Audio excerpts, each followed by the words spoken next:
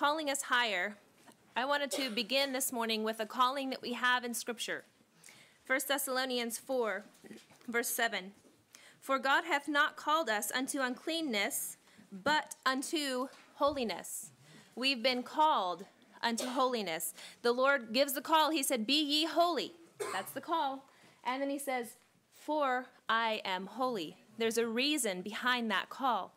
So what is this call? Call to holiness. I wanted to incorporate our brethren in my calling this morning, Naylor Morris. Leela Naylor Morris, who wrote Holiness Unto the Lord. I wanted to read some of these words. I enjoy this song very much. Called unto holiness, church of our God, purchase of Jesus, redeemed by his blood, called from the world and its idols to flee, called from the bondage of sin to be free.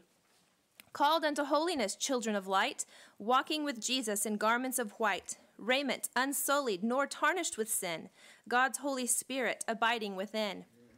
Called unto holiness, praise his dear name, this blessed secret to faith now made plain. Not our own righteousness, but Christ within, living and reigning and saving from sin. Called unto holiness, glorious thought, up from its wilderness wanderings brought, out of the shadows of darkness and night, into the Canaan of perfect delight. Called unto holiness, bride of the Lamb, waiting the bridegroom's returning again. Lift up your heads, for the day draweth near, when in his beauty the King shall appear. Amen. So this call unto holiness, I wanted to focus on one particular area of our lives are to be holy, but one particular area is that of the mind. And these thoughts were spurred from Exodus, when the Lord was giving instructions on the priestly garments and how they were to be made. I want to turn back to Exodus 28, verses 36 through some portions of 38. And thou shalt make a plate of pure gold, and grave upon it, like the engravings of a signet, holiness to the Lord. And thou shalt put it on a blue lace, that it may be upon the mitre, upon the forefront of the mitre it shall be. And it shall be upon Aaron's forehead, and it shall be always upon his forehead. So this parallel that I want to draw as we are kings and priests unto the Lord is the holiness of mind. That's where this plate was to be put. Holiness unto the Lord, holiness of mind. Now, first of all, we remember that the promise of the new covenant was that the Lord would put his laws in our mind and write them there. So we see here the activity of the mind in the new covenant. The people of God were also called to love the Lord their God with all of their mind, was one of the things. There's a blessing for those whose mind is stayed on him. Amen. They'll be kept in perfect peace. And also remember that the wicked will not seek after God because they don't retain God in their knowledge. But those who love the Lord, his people, we do retain God in all of our thoughts. Our mind is where the tempter sends his flaming arrows, those temptations. And so there's a lot of battle that rages in our minds. Amen. So when we have this holiness of mind, it serves as a protection for the warfare. Amen. When we seek to maintain a holy and undefiled mind, then these temptations will obviously be out of place. They'll be foreign. They'll be something that we can identify more quickly.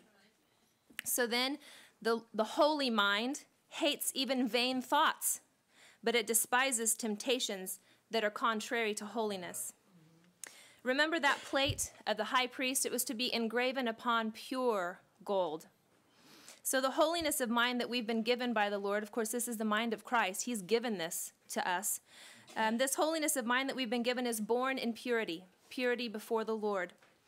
We want to keep our minds pure with no mixtures, nothing else defiling, nothing else that can be sharing the same mind with us, no compromise, no infiltration of evil, a pure mind of holiness unto the Lord.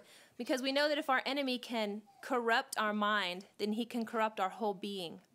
Amen. But when we keep this holiness to the Lord in the forefront of our mind, the Lord uses that for a defense for us. Amen. Now, not only is this holiness of mind a protection for us, but it also fortifies our minds, helping us to keep the things that we love, helping us to throw down the things that we hate. It strengthens our mind so that we are able to deal more soundly with the Lord and his kingdom.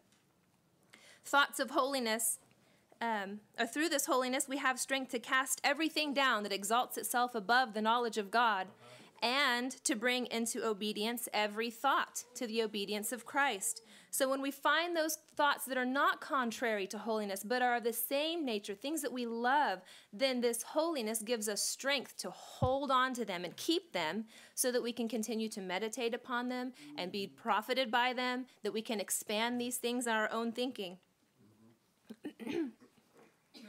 Holiness will expand the borders of our mind. It'll enrich our understanding, and it will add to our thoughts and meditations of the Lord. There is great substance of mind that comes from holiness therein. Now, holiness of mind is also an offering to the Lord. This was in the priestly garments.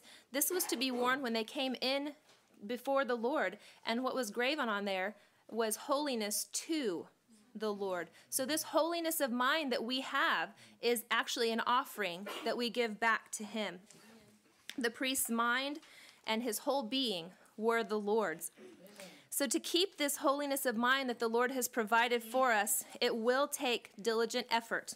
It is something that has to be rigorously maintained because the enemy continues to seek to infiltrate and to defile that. But this is like preparation of a sacrifice, that we keep this holy that the Lord has given to us. We do not claim our minds for our own use, but rather we are preparing them to be offered to the Lord for his use. When we purge or shun the wicked and vain thoughts, then we think about those things that are pure and lovely and just and virtuous. Then the Lord will have a vessel of honor that is sanctified and that is meet for his use. He'll be able to take it and he'll be able to use it for what his intentions are and his will. Now, the Lord does require such an offering. He mandates this, but he's also due this offering. He is worthy of the holiness of mind of his people. And I was considering this, that the priests were called into the service of the Lord, but they sided with him initially. Moses said, "Who is on the Lord's side?" And the tribe of Levi came. They gave themselves to the Lord, and he took. So we have been also willingly, we love the Lord. We willingly give ourselves to him, and he gives us this holiness of mind, which is required for his service, so we're able to enter into the work with him. So I'm very thankful that the Lord has engaged us in this together. So with all of these things, we see that the area of our mind, we are a steward of our minds. It is very important because in stewards, it is required that a man be found faithful. So in this area, we want to be faithful. And there was another songwriter that penned, "My desire in considering these things," she said, "More holiness give me." That's the desire of the soul that has this holiness of mind unto the Lord. We want more of this. We want to be more able to track with the Lord in our minds and to be able to take hold of the things that he gives us. So this morning, I would give us all that call, holiness unto the Lord, both in mind and in body. Amen. Sister Bailey has